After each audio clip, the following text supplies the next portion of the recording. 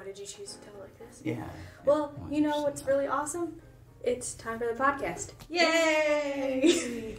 It was so lackluster. Is that the introduction? Well, guys, we're in a podcast. Are we? We have a podcast. Well, welcome everyone to the Semi Bookish Podcast. Yes. And if This you're listening, is... I don't even know what episode we're on anymore. I never know what episode we're on. neither. Until I upload it and then I go, oh, it's like episode 69 or something like that. Yeah. Which I think that might have been the last. Past. I think that might have been... Possibly. I think we're in the 60s. I think the last episode was 69, so I think we're in the 70s now, so yay! Oh, that's nice. So almost 70 episodes in, or around that area. Yeah. And it, I'll touch on the topic of the podcast in a bit. First of all, hi Tony, what are you reading? Hi. Or playing, or watching, or... So I'm reading two things right now. Yeah. One of them is I have not read since I was 12, maybe. Yeah, maybe. 12? Yeah. There's a series of Star Wars books that are now part of the Legends. Lore series. Lore, and they're not canon, which is fine because they're still really great. And they're canon to us. Well, I mean, then votes the question, because I don't know anything about it in general. Are any of the books canon? Yes, I love the distinction between Legends and canon, because Legends doesn't mean that it's gone away. It just means that it's not the current canon. Yeah, it's not the canon. It's not the current lore. It's not current. And current canon is like ripping from Legends all over the place, which is that's kind of, why not? Okay. So Legends is like the book, like it's all of the stuff that happened when George Lucas was in control, and for good, for bad, for worse, for whatever. So it's like the mythos of the universe. Yeah, it's almost like, it's like the encyclopedia. They're just a whole bunch of books and series and so on and so forth, so you get real nice details. And then the canon is like the actual current building of the story and the timeline and that kind of thing. I like both.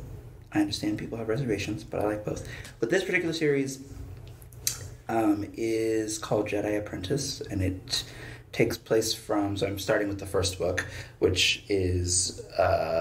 Obi-Wan Kenobi is about to turn 13, and when Jedi turn 13, if they don't have a Padawan, if they're not apprenticed to a Jedi Master, if they've not not Padawaned by that age. Yeah, if they've not been chosen by that age, then they join the Agricultural Corps and become farmers, essentially.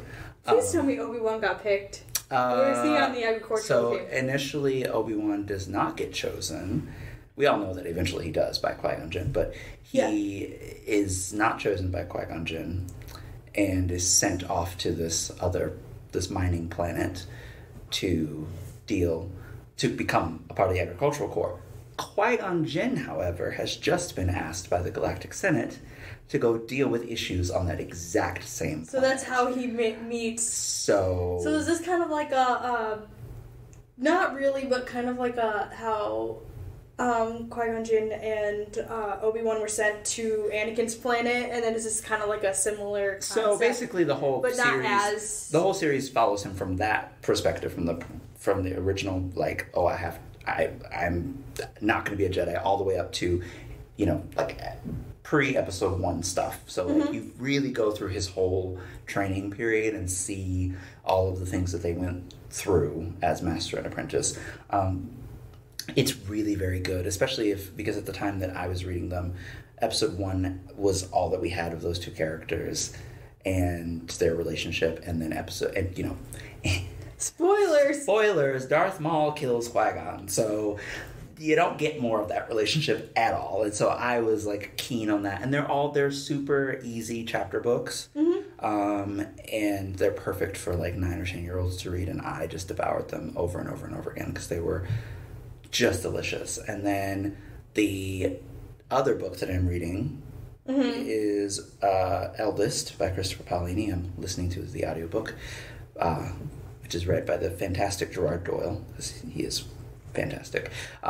His Saphira voice makes me grateful that he got a paycheck, because to have to do that to your voice for the amount of time that Saphira talks in those books is like, I hope they paid you well, because that's just a lot on the voice. But he's a fantastic character actor, and he's great.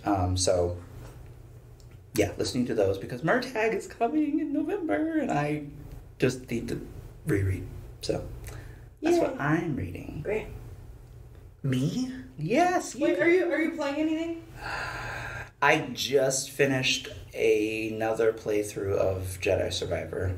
Good deal. And I upped. I did the Jedi Master level. Oh, you upped the level? Yeah, it's going to be a while before I decide to go as Grandmaster. I say this, it'll probably be next week. Anyway. Great. I'm reading a few things. Yay! I am reading. I keep forgetting the author's name. So it's called The Deer by Dashiell Carrera. Oh. Not super far. It's a short book, so I should be Okay. But What's it about? So it starts out with he gets in a car accident. Oh. He supposedly hits a deer. Uh-huh. He claims there was no deer. The police say that there was. It's a whole thing. The whole book's about memory and blah blah blah blah blah. Okay. So you jump forward and backward in time a lot, and Now I'd like to know if there was actually a deer. that's what I know. It's called The Deer. And So? One would hope that... yeah. I don't know. There could be a swerve and there could be absolutely no deer. And he could I have know. actually hit I'm another just saying. On page number 1, there's a reference to Schrodinger's cat because he's like a physicist. So, is there a deer? Is there not a deer? Because Maybe like, at the same time. at the end, there could be no deer, and what he could have hit was another car, No, I don't. I'm just saying that one way or the or other, a you're tree, going to find out. or a I think. lamppost, possibly. or a person, or a cat, or I don't know. It thinks it's a little bit more clever than it actually is, I think. But overall, it's been enjoyable so far. Good, I like yeah. the language and stuff. Okay. It's very sparse. Yeah. Yeah. But no, and I'm slowly, the background of the characters and everything is slowly revealing itself. Mm. There's some undercurrents of like childhood abuse and stuff that's coming to light. He was driving back to his hometown after his father died, and to meet with his brother, and it's kind of like The Sound and the Fury, which where it'll oftentimes jump through time mid-paragraph and stuff like that. So it's very interesting. Oh, that is interesting. In that regard. Yeah. And like I said, it makes sense because it's about memory and time and blah bitty blah bitty blah. Sure. So yeah. Sure. What's the other thing you're reading? Forgot. I'm reading through Man and His Symbols by Carl G. Jung. Oh yeah. I'm probably not going to finish it. No? Because I wasn't a fan of Jung before, and this hasn't greatly increased my appreciation of the merits of his ideas and stuff. Sure. I don't know. I had a grudge against him mainly for his influence on Joseph Campbell in the hero story. That's interesting, especially given the subject. I know. It kind of fits together. Yeah.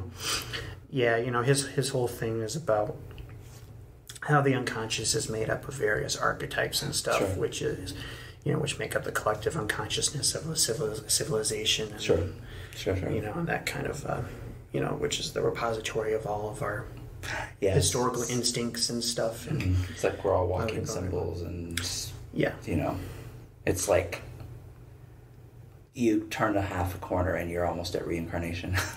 It's very close to spiritualism, uncomfortable, which is kind of it.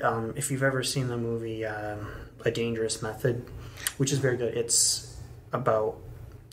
Part of it's about the relationship between Jung and Freud and how their friendship, how they went their separate ways. Yeah. Which because Jung was going in increasingly kind of wiggity direction. Sure. And Freud wanted to stick with the science. So Freud claims. Yeah, I mean, Freud is. Freud is Freud. We all know this. I also just read Civilization and Its Discontents by Freud. I enjoyed that much more. Okay. And while psychoanalysis has been superseded Yeah, sure. a lot. But in broad strokes, I find both him and Jung interesting. Yeah, absolutely. Like like for their time, they were great thinkers and they pushed. We wouldn't have actual modern psychology without the two of them. Yeah, no, that's very true. So it's interesting to see, where they're coming from, and I definitely vibed with Freud's ideas more. Sure. Okay. Yeah. And you all know that psychoanalysis really just came about because, he was in the right Art Nouveau circles. Oh, yeah? He was in the art circle, so... I know his children were artists, right? Freud? I don't know. Yeah, or like his daughter or something. Oh, that's cool. Well, Freud was... I didn't even know he had kids. Freud was coming to big time because he was around the same time as, like, Jackson Pollock and stuff. Mm-hmm. And so he was in some of the parties with them. Sure. And, like, artists such as, like, Pollock and all the rest of them that come along with that time during that period of art history, were all basically using psychoanalysis from him to try to figure out why they were, to either influence their art, figure out why they were having problems. Like, I think Pollock was kind of, like, alcoholic or something at some point. And so there was, like, a whole entirety of a lot of his paintings kind of also reflect that. Oh, interesting. Some of his older paintings that were set during that time reflect on the psychoanalysis stuff that was done by him. And so then you have, like, a lot of the art critics turning around and, like, talking about Jungian psychology with the psychoanalysis and all that fun stuff. And so then it just kind of, like, expands from there. That's so, there's a lot of art history that comes along with that. Cause they're just... You could just, use the art history as psychos, like, constantly. It just works. Oh, that's interesting, actually, to think all of that, playing with it, because it changes, certainly it changes the way that literature functioned after that. Because, I know Jung had at least a little influence on Finnegan's Wake. Oh, really? Which would make a lot of sense since I didn't realize how big a part dream analysis was in Jung's stuff. Sure. And in the it's like insanely huge. Yeah, and it's very much Jung. Yeah. And I've started but never finished Finnegan's Wake. Sure. But there's definitely a lot of dream. There's a dream flow to it. And there's a lot of symbolism and stuff. So I can definitely see how he would have influenced him. Yeah, definitely. That's what I'm doing, and I'm not playing anything at the moment, but I'm probably gonna start a playthrough of the BioShock series soon. Ooh, oh, cool! So, it's one of my favorite series. Nice. I wanted to bring them up on the. We've had 2 video game episodes, haven't we? Yeah, we have. Never brought up BioShock, did we? No, we did not. No, you did not. I think it's one of the best arguments for video games as an art form, but. Aaron. Oh, we even had a video games in art form. I know. We did that on the first episode. It's done. It's done and buried. You poor soul. You were so tense that entire episode. It was. I had fun. Yeah. Good. What are you reading, Aaron? At the moment, watching? reading not much, and that's only because of what I'm playing has just kind of overtaken that. Yes, you and the rest of gamers at the moment. So I'll just explain how my week started to go last week. Is I started playing. I wasn't planning on playing the game as soon as I was. So I started playing Pathfinder Kingmaker again. Right. So I was playing through that. And if anybody doesn't know anything about Pathfinder, it is similar to D&D because it's also a tabletop RPG. Sure. However, Pathfinder is the rules are different. There's slight differences in between, and I haven't figured out the nuances between each one yet. Sure. Yeah. But, I know for a fact that, there's different skill sets and there's different things that go into it. Different roles that you have to do that are also different in how it works. Fun game. I haven't finished it yet. I'm still kind of going through with it. Sure. The premise of Pathfinder Kingmaker is... you have been called in with a whole bunch of other people to a new pursuit. these sword lords who live like just a hop, step, and a jump have given out a bounty for this guy called the Stag Lord. And the Stag Lord is this bandit king who's kind of taken over this area called the Stolen Lands.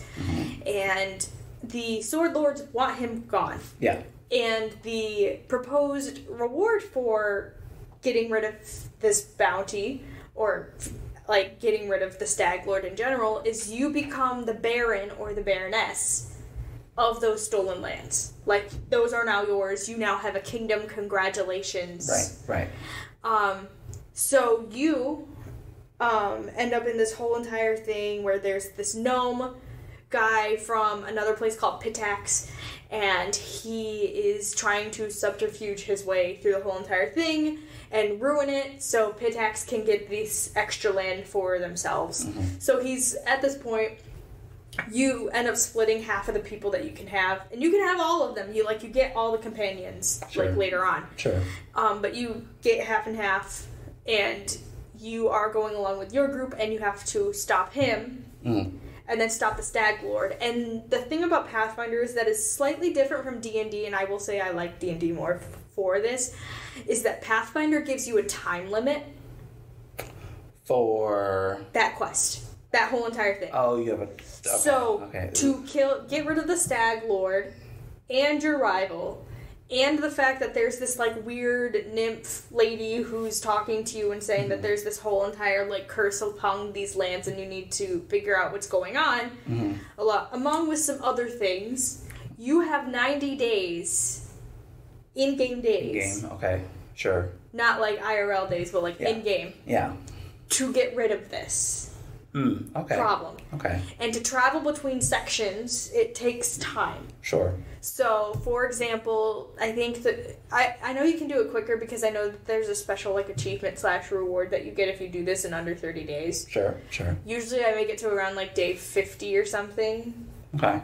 So, you're not playing Pathfinder Kingmaker right now? No. Why? The reason being is because I was playing Pathfinder and then I kept staring off into the distance and there was this little icon on my desktop and I just kept going, I keep seeing things about it. I keep needing to play it. I love this studio. I love the studio so much that I had to start playing Baldur's Gate 3. Yes. And Baldur's Gate 3 definitely is in my opinion, one of the best games of this past decade. Someone was telling me they thought it was going to make Game of the Year easily. It could... It depends on how Starfield does tomorrow. I was just thinking about Starfield, yeah. People are already complaining about stuff. Yes, I know. But of course, because they had early access. I know. I'm not. So, from what I can see, Starfield, and I just pre-ordered it, I got the nice version, so I can get the DLC. For my birthday. Actually, my brother might be anyway. But the Starfield, from what I can see from people talking about early access, is it is one of the most completed Bethesda games they've ever played in their entire lives. Everyone says that about every new Bethesda game. So I will tell you, Fallout 3 and New Vegas. No, it's playable. It just works. No, it just works. I mean, no, they're saying that it's playable without mods. Which is saying something. I mean, they're all playable without mods. The only people who don't think that they are people who are obsessed with modding things. Which is fine. So me. Like, I don't have a problem with mods. I just think it's funny that people are like, I can play this game and it's still good without mods. I think it will depend on how Starfield does tomorrow when it is fully released. But in the next few months, yeah. We'll see how Baldur's Gate 3 is... so far, one of the best games. It's the most talked about. It is one of the most talked about. So, but it is it is fully complete. You can do things that I didn't think you could do, but fully mimics D&D. Yeah. You can unalive enemies, and you can put them in your character's sack, and then you can throw those unalived people at other people for fun. Which I think is from what I've seen of it, it does seem like it's more than any other games yet. It's captured the freedom of D&D. It really has. If you think you can do something, you probably can. One of my favorite parts is I was in a boss fight on accident, and I didn't mean to call this boss into the fight because I wanted to talk to them and see what was happening, but did not happen. I was accidentally put in. They were right on the edge of a chasm. I shoved them into the chasm and won. Like, you can do that. I started a boss fight by literally blowing up somebody's throne for fun because I wanted to see what happened.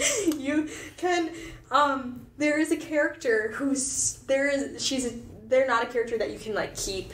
But they're a goblin and they're stuck inside of a cage. And there's a tiefling who is pointing a crossbow at them, and they are angry because of what other reasons. You can turn around and you can like threaten the goblin in the cage, and in that same breath step in between the tiefling and the goblin, like, I'm gonna protect the goblin. She can tell you to move out of the way, and you can either dissuade her, like you can deceive her, you can persuade her, you can intimidate her, or my favorite, you can just immediately just like walk back out of the way and let it continue for absolutely no reason. It's a great game. Cool. And I'm actually, and I've explained this to Grant, but I'm following a character that I've made since Dragon Age Origins. Yeah. And I have slowly wormed her into almost every single fantasy franchise I can think of. Well, that's... So I started her in Dragon Age Origins. Yeah. I made her go into Skyrim. Yeah. And then Oblivion. Sure. In that order, by the way, which is very much impossible, but I did it. It's not impossible. I can explain the reason why in a bit when we're talking about the storytelling aspects, things of genres and other. Maybe. Yeah, but, sure. She opened up an Elder Scroll and Dawnguard DLC, and it transported her back because Elder Scrolls exist. Well, yeah. Exactly. But anyways, and then she ends up in Divinity Original Sin 2 because she got kidnapped, and then she became the ruler of the area that she just fixed, and then got kidnapped again, and now she's in this game. Whatever, and it just works. Whatever works. It works, but it makes it more hilarious because her character's very chaotic good. Okay. But the character that she's romancing is very much chaotic evil. So it's complete opposites. Apparently. Meanwhile, there's I haven't found her yet, but there's a lady, demon lady who's on fire. And apparently she's a really, really great romance. And I need to find her, and I haven't gotten to her yet. I know where she is. You'll get there. But, you know. You have plenty of time of all that you're playing, so I think you'll get there. Yeah, and to start the rest of this episode off, I'd first like to say happy birthday, Toni. Oh, yeah. Happy birthday! Happy birthday. If you are listening to this, it is the day before my birthday. Or maybe it's after. Or it's and so this episode is Toni's pick. So, Toni, what is this episode about? Genre. I'm fascinated by genres. I think they are so interesting, and they can say a lot. They can say as much or as little as you want about the story that you're trying to tell, I think, depending on the angle that you are coming from. Toni's going to pick our brains about genres today. Yeah, so I kind of want to know... Oh, no. I'm terrified. Well, first and foremost, this very simple question.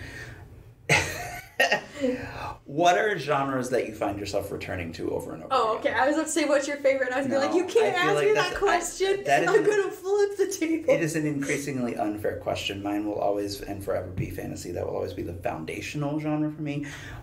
But to call it my favorite is a little unfair because it's like, well, it's the one that hooked me first. It's not the one that... It's not actually any better than any others. It's just one of the many. That I love and enjoy and get something out of. But anyway, so like, what are genres that you find yourselves returning to over and over again, just naturally, and the things that you enjoy? I would say for me, definitely, yes, fantasy. But that's just because when I was younger, that's kind of what I grew up on in general. Yeah. For context, as much as I talk about it, my mom was a big, giant Harry Potter fan. And so I basically grew up immersed in that. Well, sure. Video game wise, both of my brothers are intense fantasy people. I grew up sitting in their lap while they played fantasy games, horror games. Sure. Those kind of things. Like Devil May Cry, Goblins, King's Quest, Space Quest, Final Fantasy. Fantasy's in the title, but like it's like those types of games like I grew up into. Yeah. When I first started playing video games, it was Kirby, which is, if you really want to go that far, fantasy. Straight up. I play it as much as it's not really marketed as a fantasy. Rugrats had a video game out. And I consider that pretty much fantasy because you are 2 years old and you're in a giant robot. Their imagination. That's Having problems with Rugrats is fantasy, but this is one of the problems with genre. So carry on.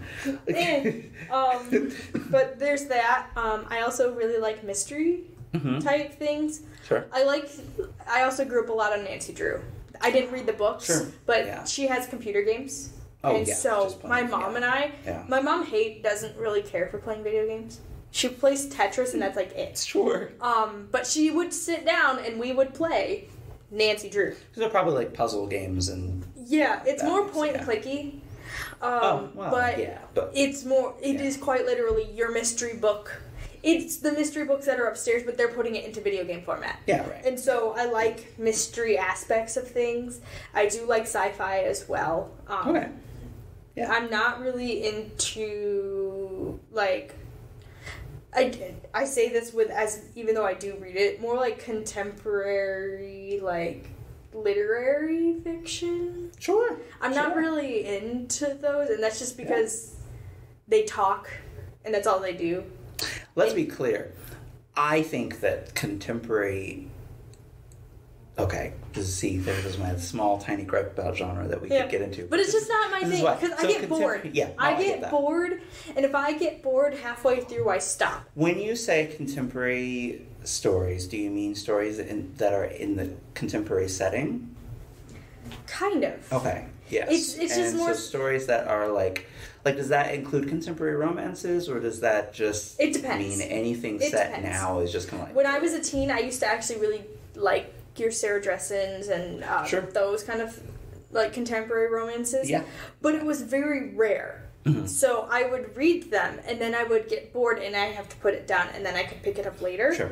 But if it was, as much as we have our gripes about them, I would pick up the paranormal-y romancy, fantasy romance like Wings, like April and Pike. I have gripes against romance. I love paranormal romance. I want it done well. But like I would pick up those... I think I picked up Iron King at some point too, that series. Sure. But like those like fairy romances when they were really more popular before Sarah J. Maas happened. But but even she doesn't do contemporary stories. But like those are contemporary kind of in the setting of they were more modern settings. Yeah. Because Iron King and Wings are both modern set. Yeah. But there's that aspect of fantasy in them that like I could get into. But if it's just like it's just about people doing things that people do for whatever reason. I get bored. I got bored halfway through like the third Twilight book because at some point it was just like them being like talky. But yeah. No. Oh no. I did so much more. Okay. No. I finished it late, but like what happened was I got like into it. Yeah. And then they just started not doing things for a hot minute because there was just like a lull period at some point. And I was just like, that's interesting. Don't care. I always thought of Eclipse as the most active of the 4 books. But... I also read New Moon in one day in the middle of the night. Yeah, I read New Moon entirely too fast, despite the fact that... I really shouldn't have. I can't read New Moon anymore because there's too much of Bella whining, and I'm like, nope. No. I'll just watch the movie. I read it in one day, and I really shouldn't have. I probably... If I would have... Why? Why did we... Because it was in the middle of the night and it hurt my eyes. I read it in the dark. Grant, what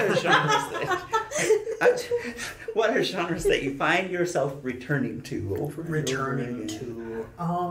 I guess I'm kind of like you guys in that I grew up reading like more or less fantasy and sci-fi and stuff. However, most kids, yeah. I definitely gravitated towards sci-fi, I guess. Sure. In the end. Sure. Sure. So sci-fi is one. As far as very good question. I know. So I do that. I enjoy thrillers. Whenever I actually sit down to write something, it usually ends up either horror or horror adjacent. Sure. Which I don't always read horror. Yeah. But if I'm creating something, that usually is in that sphere. It's very interesting. with like genre fiction or whatever, I typically gravitate. It sounds super pretentious, but I really don't care. Like elevated horror or elevated sci-fi or fantasy, where what do you mean by that? They need to be reaching for something greater than just checking the boxes of so you're genre. not as interested in pulp? No. I like pulp sci-fi art and stuff like. The art is fantastic. But art is fantastic. But as far as like sitting down and reading something, like I need it to be reaching for something higher. And like as the older I get, if it's not aspiring for something more, I don't give it I just don't care. Yeah, I don't have time for it. This is one of the reasons that I really wanted to have this conversation, because I knew this would naturally come out of it. I'm finding that I'm becoming very much the opposite the older I get. I'm returning to the 12-year-old that had no idea that I loved pulp. There's a cultural trend going that way as well. There is. Is there? I found like a retroactive appreciation of pulpier, like previously, it held in lower regard stuff. I would agree with media. that. Yes, yeah, I would agree with that. And I was like that for a while. In just my current path, I'm going. Yeah, certainly. Yeah, I think that there's I find this to be very interesting. So the elevator. No, I don't think that. I don't think it's a bad thing. I'm kidding. Okay, so in terms of elevated, I want to explore this idea of elevated genre. Because does that mean the line can be thin? Sure, but I mean that's the question. Is that like if you're elevating, which means you're reaching for, what are you reaching for apart from whatever it is that you love about the genre that led you to be there in the first place? Grander statements. They're trying to either make grander statements about something, or they're reaching outside the pre-existing boundaries of said genre. Sure. Either they're bringing in elements of other genres, or they're just forging their own path. They use a genre as their like point of embarkation. I would. Okay, that's interesting. I'm elevating my hand because I have a question. Yes. What's your question? For those who don't know / in general, who are not literary snobs in general, who don't know these terms off the top of my head, what do you mean by elevation? When you say elevated, what I just said. So that's your definition? I mean, like putting it in simple words. It's used. Okay, I'll use it in terms of like in the film world, people talk about elevated horror a lot nowadays. I'll say art housey stuff, like Hereditary, art housey horror, like artistic stuff. Oh, where you kind of like. So instead of elevated, you would say this is more like let's go to the indie film instead of like the mass-produced film. Yeah, like the pulp version of horror is like your slashers and your So like instead of going to go see Scream, this is like your indie horror film. Yeah, okay. Or like The Exorcist. I'd say The Exorcist, in my definition, would be an elevated horror film. Would you? Because it covered. Yes, is it elevated because enough time has gone by that it is viewed as a veritable classic of the genre, or is it actually, if you look at the horror films that were made in its day and of its style, would you say that it is actually trying to achieve something more than the movies that fit within its domain? If you were to ask William Friedkin, I think he would say that he was not trying to make an elevated horror film. Yeah, but that's immaterial. Well, yeah, no, I'm saying, but I would disagree with him in that I feel there's so much, it suggests so much in that one film. Yeah. That, and I'm not saying like it started. Okay. I literally forgot. So I'd say late '60s, early '70s horror came of age with like movies like Eyes Without a Face in the '60s and stuff. Sure. Yes. And then The Shining, which one critic called like the first epic horror film, which I would definitely agree with. Just when how The Shining, wasn't that the '80s? That was 1980 actually, or 1979. One of those two. Yeah.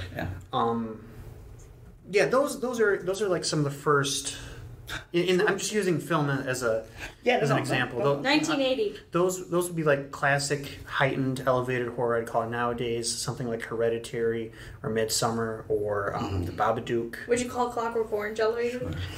That's. I mean, just because it's so niche, I have to ask that question. Well, A Clockwork Orange would fall under like dystopian fiction. I think sci-fi maybe. I'd say it's a science fiction classic. So would you call it elevated? It's good. It's good literature. Period. I've never read it. Neither have I. But it's good cinema. Again, that's why I'm asking. Is it elevated? So I find I'm at a bit of how can I put this? Okay, so for me, what makes genres fascinating in and of themselves, before the author even approaches the work, is that each genre has its own merits, and those merits may be the only reason that you start playing around with it. So, for example, if you're going to go create a Western, the only thing that you really need to know is that it's about the American Old West. You know, if you're from the UK or you're from China or you're from Japan and you are obsessed with the Old West, you know, why shouldn't Haruki Murakami write an Old West, a Western? He could. He's obsessed with the United States. So, I mean, you know, just the whole idea of like, so you don't have to be somebody special to write a Western. You don't even have to know Westerns to write a Western. The idea behind the Western is embedded in so much culture that you could, you know. Than the idea of the American Western. So the idea it has to be in like the desert. It has to be like the desert. It has to be in some sense. It has to capture in some sense that time and what it's. But it doesn't have to be historically accurate. That's the other thing about Westerns, is that Westerns are not historical fiction. One could call them a branch of historical fiction, I suppose. But the difference is that Westerns are not trying to be accurate at all. If they were, they would not be so predominantly white as they are, and they would include the incredible amounts of racism that occurred in so much Westerns. But they don't have that impetus to them. You don't need them to be accurate. You just need them to have some kind of drive.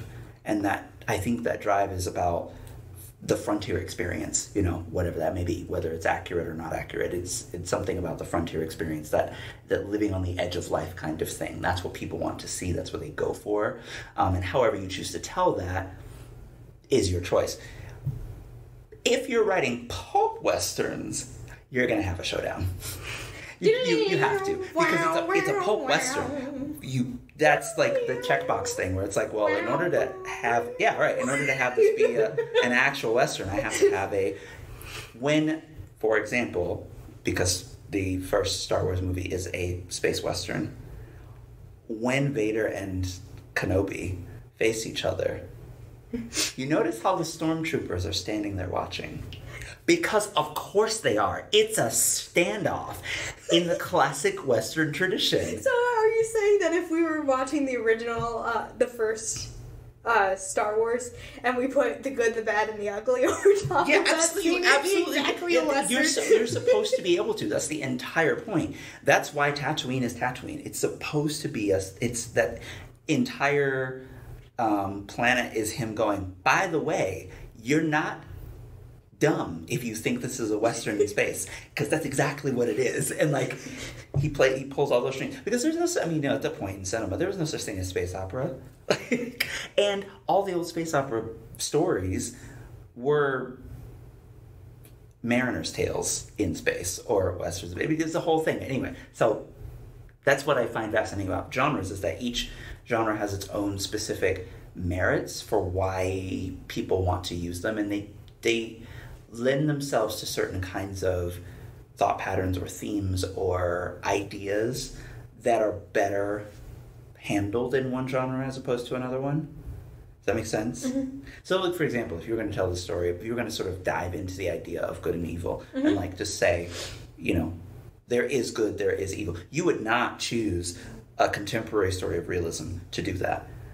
That is the worst possible way to get that done, because no one's going to buy that whichever character you dig out of anywhere has to be so obviously bad that they're a joke.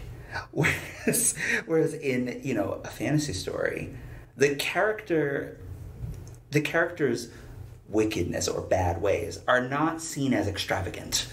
It's like, well, yeah, of course, that person burned a whole village. Look at him. He looks evil. Just that whole idea of, like, upping the ante for them is almost a little harder because they're already viewed a certain way based on maybe what colors they're wearing. And yeah, it is pulpy, right? That's the whole pulp thing is like, well, how can you tell Darth Vader is evil? He's wearing black and he breathes like a machine. Like My Hero Academia. Hulking. How do we know that All For One's a bad guy? Well, his whole entire power is he steals other powers for a living. Yeah. I don't know. Yeah. Like it's right there in front of you. It's everyone's talking in symbols in all. Why is this character such a bad one? Well, he can dissolve them by touching them. Mm-hmm. It's the same thing. I mean, the same thing is true of romance. How do you know who's going to fall in love? Well, if you're watching Heartstopper, as soon as you see those little animated hearts appear or little leaves blowing around, it's like, oh, well, we know because you're supposed to. They're not. In Korean drama, it's like you see them literally do a stare down with each other or they hate each other and you're like, yep, it's those two right there. Yeah, so it's never the second male lead, it's always that first one right there. But the thing that's interesting too about genres is that they also have traditions. And and when I say traditions, I mean histories. I mean, they have things that they have people who have done this, for centuries, and you can go in and look at it and see who did what and why they did it and how they did it and all those kinds of things, and that can be really interesting for someone who wants to play in genre to go in and explore, almost like if their own ideas are enough of what. Does that make sense? I don't know. I feel like this is more my way of doing things, and it would drive other creatives a little insane because there's the thing of like wanting to tell the story that you want to tell, so just do it, right? And then there's the other thing of like double checking and making sure that you're enough. Checking Does that make boxes? sense? Like there is a sort of a checking of a box thing that I think is helpful. It can also be a hindrance depending on who you are and how you work. And I mean, I don't know. I'm talking in circles, I think. Do you have any other question? I'm trying to think of a question, which is probably why I was talking in circles. Okay, actually... okay, yes, I do. Okay, so... if you could choose... Okay. If you could choose a favorite creative person or creative team and force them to not force them, but wish with all of the stars that they would create in a genre that they've not yet created in, which genre would you put them to the test? Do they have to be alive? No, they do not. I mean, obviously, I'll go to film, and my choice would be Kubrick. What would you have him make? Well, I mean, he kind of jumped over the genre spectrum throughout his career. So. Most movie directors do, No, I know. Yeah, no. Sorry, that was not meant to be. That was not to sound critical. That was meant to sort of. I have a whole thing about movie directors and how they're so much cooler than writers because they get to do that. Mm-hmm. It's natural for them to do that and expected. Yes, very rarely are they boxed in. Right. Maybe people like who did the Nightmare on Elm Street movies. Oh, like he felt that he was boxed in. And Sam Raimi, was it? No, Sam Raimi's also someone. No, he tried to do a romance that flopped. Then he sadly went back to horror. And then, but anyways, as I say that though, I'm trying to think of a genre that he didn't do because he did sci-fi with 2001, horror with The Shining. Yeah, maybe I'd like to see him because he did historical fiction. Maybe what was I going to say? Fantasy. Yeah. I mean, I just like to get another movie out of them. Especially because fantasy films in and of themselves have had a really rough really rough history cinematically. Yeah, maybe if like he would have lived a few more years, and well, then he would have been. No, that would have been around the time of the Lord of the Rings, so fantasy would. So it could have been interesting to see him do. Yeah, maybe to get like fantasy. The funding. Would you like to see him take a crack at something like a property as big as the Lord of the Rings, or would you probably prefer him to do something a little less known? A little less known, sure. Preferably a single self-contained book adaptation. I don't know what that would be. I'm trying to think what book he could do that would be. Okay, yeah, no, that's interesting. Like maybe something with a lot of layers, like that would merit multiple like viewings and stuff. Sure. Or with the possibility of multiple layers. Maybe like something by Gaiman or something. Ooh, Stanley Kubrick directing a Neil Gaiman book. Like that could be interesting. Even his take on like an American Gods or something. Mm-hmm. Yeah, that could be interesting. I'm not sure when American Gods came out. He probably, but I think Kubrick died shortly after American Gods came out. So yeah, he died like 99. Yeah, so it was like a couple of years after. A week after he completed the final cut of Eyes Wide Shut, which is crazy. People tend to do that though. Well, Corbin McCarthy died right after he finished his final. American Gods came out in 2001. 2001, okay. Did it? June 19th, 2001. Oh, that's right, you're right. So shortly after Kubrick's death, okay. Yep, so that's my choice. Fantasy he died in 1999. Yeah, so that could be interesting. Yeah, Kubrick and American Gods. Stanley Kubrick's American Gods. Yeah, I'm here for that. That sounds great. Because there's an underrated dark humor in his stuff. Anyways. Yeah, and America, come on. Aaron. All of my studios are actually doing things that I want them to do. Because I'm talking video game formats. Sure. So right now, something that I really like, and they've done other thingies before, but Obsidian, Black Isle.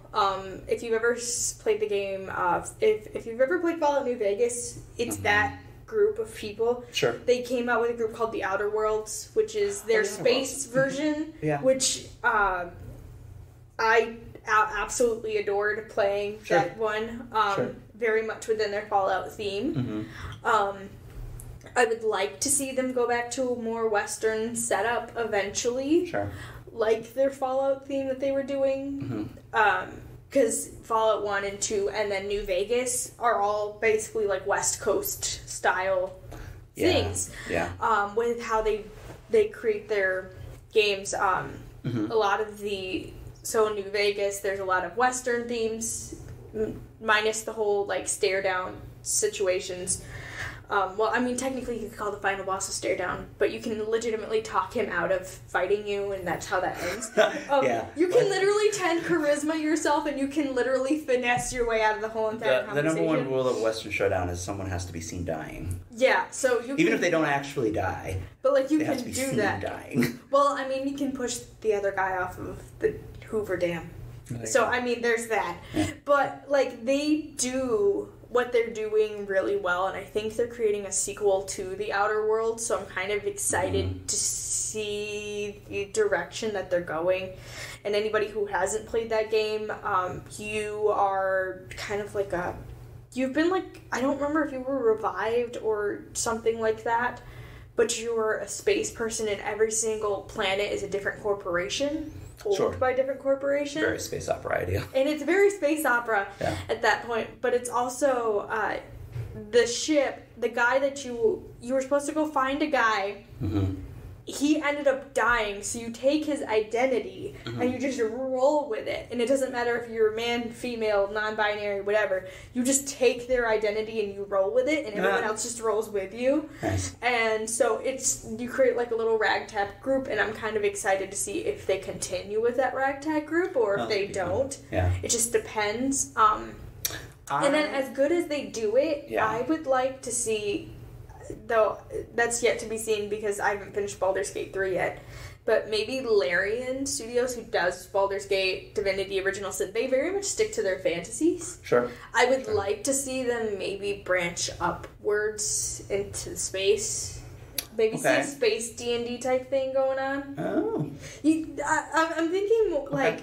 I mean, so let my brain just kind of roll with it, but like kind of Outer Worlds, Mass Effect meets D&D, where you have those same elements of every Larian game, D&D game. Yeah. But it's a space themed, and it's primarily out in space. Yeah. And so when you're going places, you travel to your different planets or whatever. Sure. And sure. you can have those, like, it'd be a bigger map, it might be kind of difficult. Right. But I think if I had to say, I'd like to see them try to do something out in that aspect. Yeah. Just to see what they can come up with. Because, like, in fantasy, like, they, like, 110 out of 10 to kill it. Yeah. Because they're just really good at doing the most weirdest stuff and just, like, throwing it into the pot. And it just works. I'd like to see them roll with either, like, a westerny or, like, a space theme just to see what other shenanigans they can just pull out of nowhere.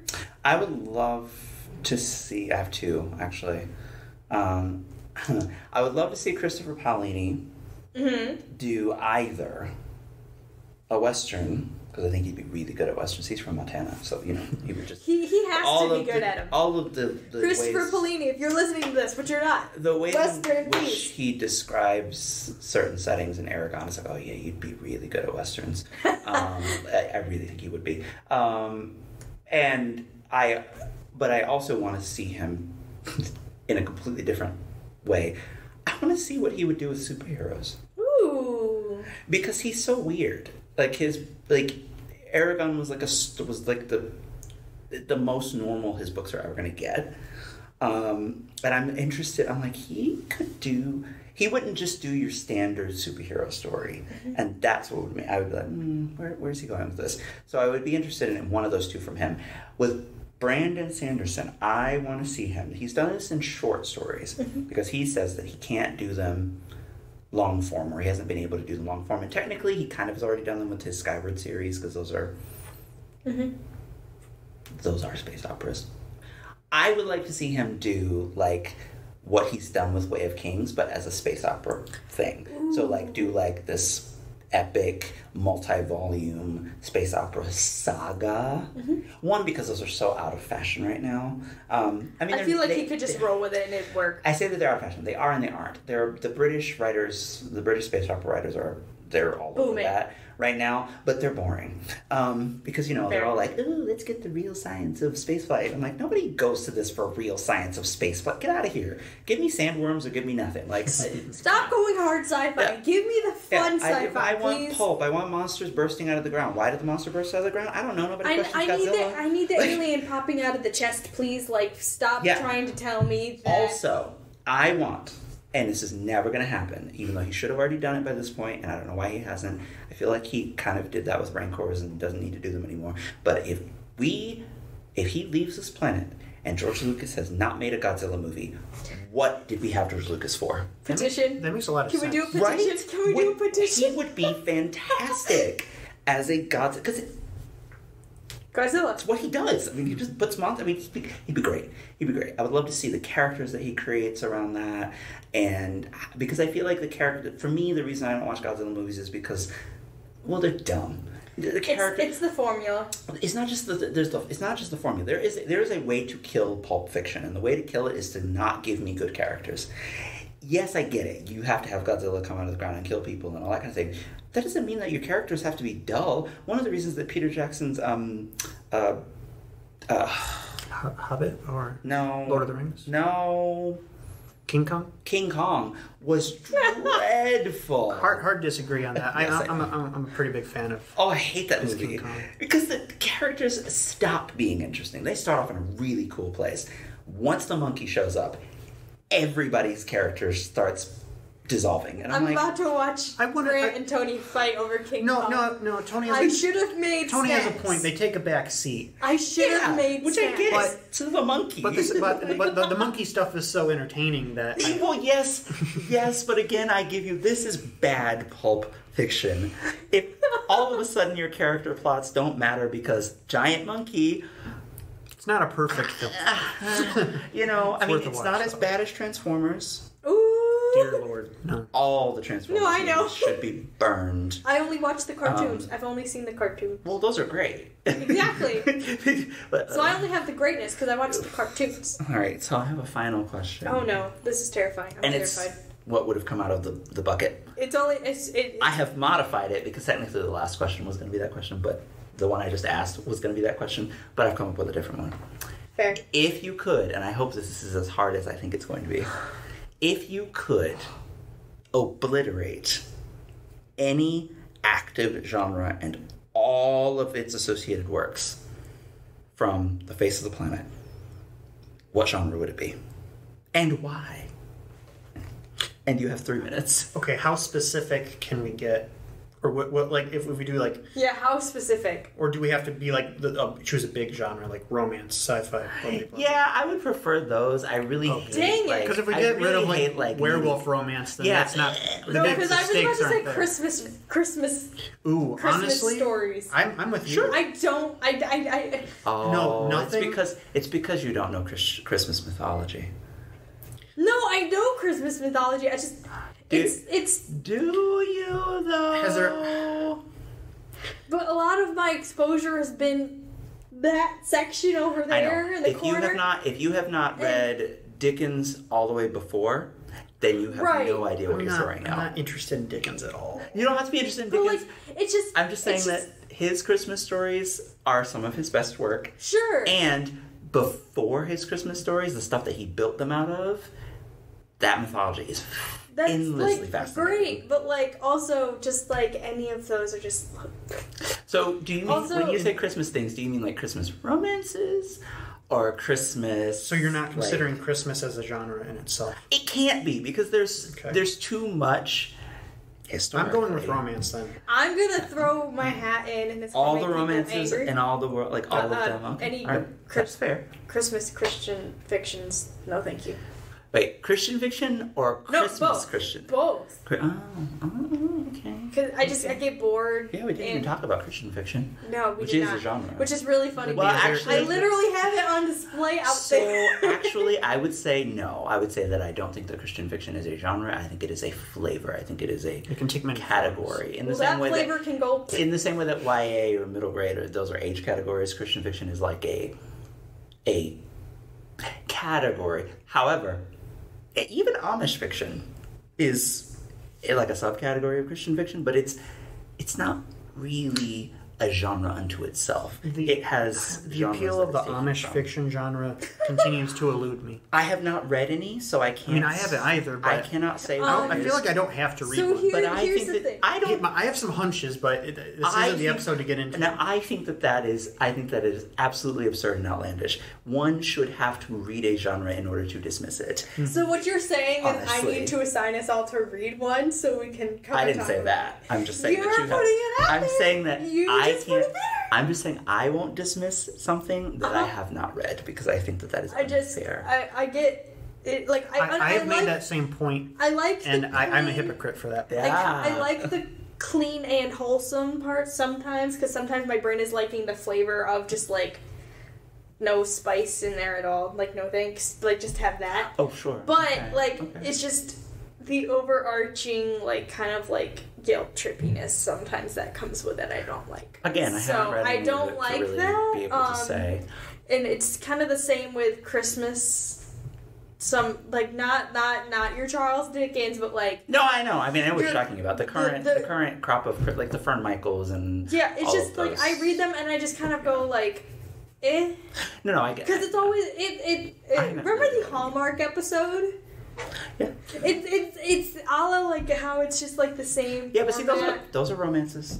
And romances are always the same format. It doesn't matter if they're Christmas, if they're contemporary, if they're historical. Well, I specifically don't want the Christmas romance. I'm just I'm done with it. I'm no. I would say for me, the genre that if I could, I really don't feel this way. But if I could, especially because of the last 100 years, I would obliterate realism from the face of the planet immediately and all of its practitioners. That's actually I don't think that valid. They have helped literature. I don't think that they've improved literature. I think that they are quite more a detriment to us than they are a How would you define it?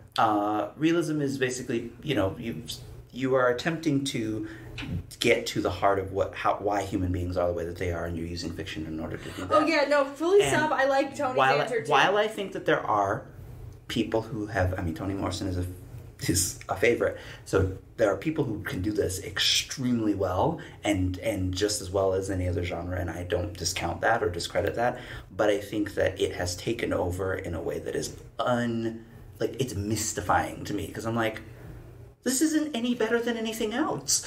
No, that's it's just That's the same way I feel about art, or how, like, representational art versus abstract art, where we have this unlimited power of imagination to create whatever we want, and we're going to draw pictures of fruit. Like, I don't care how well you can draw pictures of fruit and how real to life it is. Now you know how I feel when I was sitting in art classes and they had a bowl of fruit in front of us telling me, draw the fruit, and I'm like, no. I don't want to draw the fruit. Be like the Greeks, make up the human images. Yeah.